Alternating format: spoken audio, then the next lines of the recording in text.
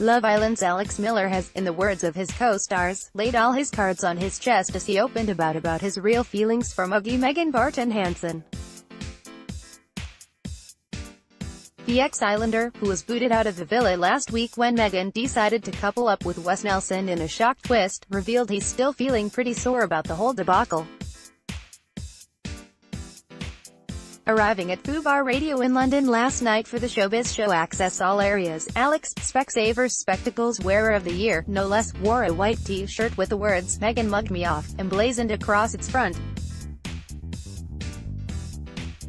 Alex revealed his real feelings towards Megan made "She's not interested" image, Splash News, as he posed with show hosts Lizzie Cundy and Stephen Lang. Alex was keen to show off his message back to the villa.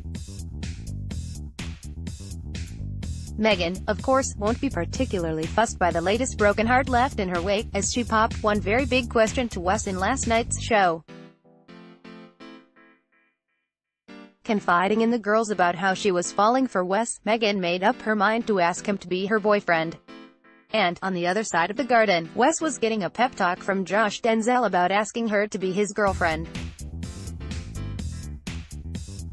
Megan and Wes are now official. Image, ITV Picture Desk. Just last week, Megan seemed happy with Alex. Image, supplied by Wen. Just hours after they mutually agreed to be an official couple, Megan even let slip that she's in love with Wes as they were cuddling up in bed.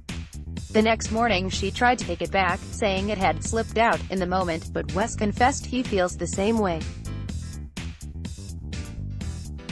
However, not all Love Island fans are convinced it's the real deal, with several saying that Meg dropping the L-bomb didn't make sense.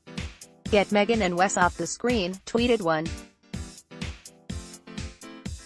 Megan let slip she loves Wes. Image, Rex, Shuttershock, and he said he feels the same. Image, ITV Picture Desk. Another said, "Megan to Wes, erase the I love you from your mind.